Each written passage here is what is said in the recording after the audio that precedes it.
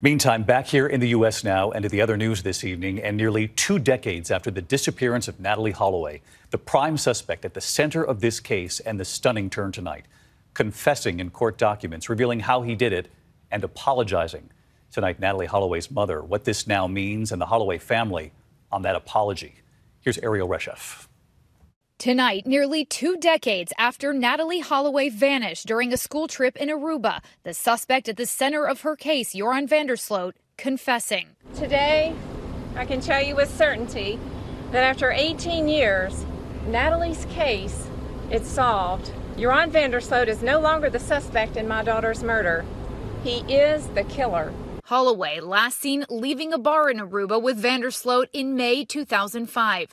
Court documents showed the Dutch national now telling investigators the two were kissing each other on the beach. When she refused his further advances, Sloot bludgeoned her with a cinder block laying on the beach, then disposed of her body in the ocean before walking home. In an interview today, Holloway's mother, Beth, telling ABC News the family's nightmare is over. It's a very victorious day to reach this point in a long journey. Sloot's apparent admission, part of a plea deal in a federal extortion case, accusing him of demanding $250,000 from Beth Holloway in 2010 in exchange for information about her daughter.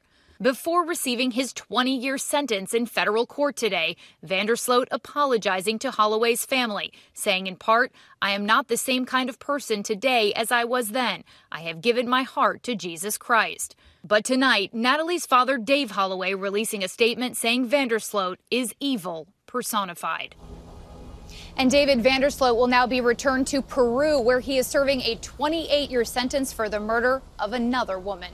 David? Ariel Reshef reporting tonight. Ariel, thank you.